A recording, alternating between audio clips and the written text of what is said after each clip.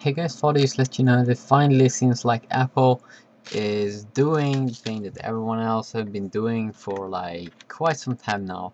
And that is OTA updates, over-the-air updates. So right now, Apple, their way how you can update your iDevice is you need to plug it in with a USB cable to your computer, and then open up iTunes, and then you just look for a new update. And if you find any update, you can go ahead and update. But how Google users that have the Android phone or HP users that have the WebOS smartphones, they basically get it OTA, over the air, so they don't have to plug in their smartphone in the computer. So why hasn't Apple implemented this? You just yeah, they're kind of slow, but it finally seems like Apple could do this with iOS 5.0. We heard these rumors starting in March that iOS 5 could have these OTA updates.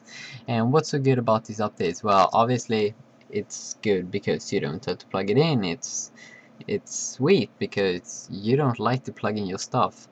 Now, a problem now is that if Apple do this, if they release OTA updates so that you don't have to plug in your, iDevice and your computer to update, there are two problems right now. And the first one is that the updates are kind of like too big. Like the update now, kind of like 600 megabytes.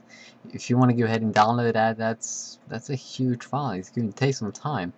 But I think that they're going to, reduce the size of these updates and possibly not just, release the whole iOS all the time, but release just some bug fixes or bug patches, So they're probably not something that they're going to do. Also, they need to have some kind of backup system, because right now in iTunes, your iOS device is getting backed up.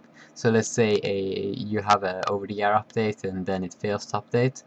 You need to have some kind of backup system. So possibly the Apple do some kind of cloud-based backup system. We've heard these rumors that Apple bought iCloud, that domain, so probably they're going to do something like that. So we also have a little mock-up here on how it could look like when Apple do this, and obviously many people are going to freak out because everyone's just going to click accept and don't even think about jailbreaking and stuff like that. If you have a jailbreak, everyone, sometimes you're just going to click on accept, you don't think about it. But yeah, many people are going to be sad because they clicked on accept. But a new iPhone version 5.1, obviously we're probably going to have like a new notification system.